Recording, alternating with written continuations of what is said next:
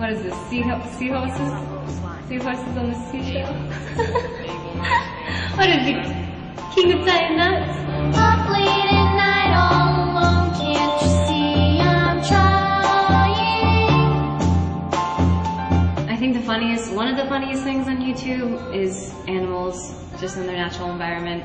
Like the sneezing panda, I genuinely cannot get enough of. One day I was on set shooting Sucker Punch, and me and the girls were actually all sitting around because we weren't filming, and we sat around the computer and just looked at funny videos. And of course I'm like, have you guys seen Charlie video? And they're like, dude, everybody knows about that. That's so over and done with.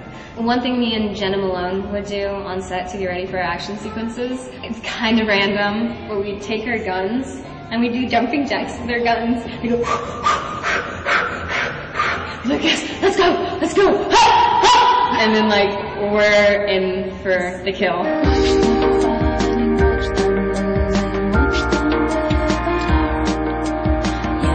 Growing up, my favorite movies were Labyrinth, David Bowie, and like, oh.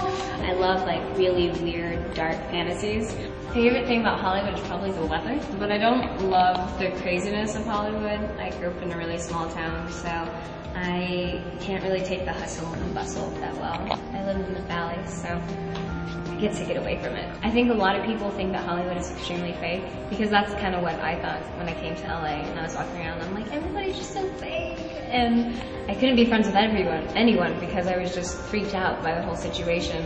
And soon enough, it's just like, no matter where you are, I realize there's always going to be some off people, and in Hollywood, they're just usually better dressed.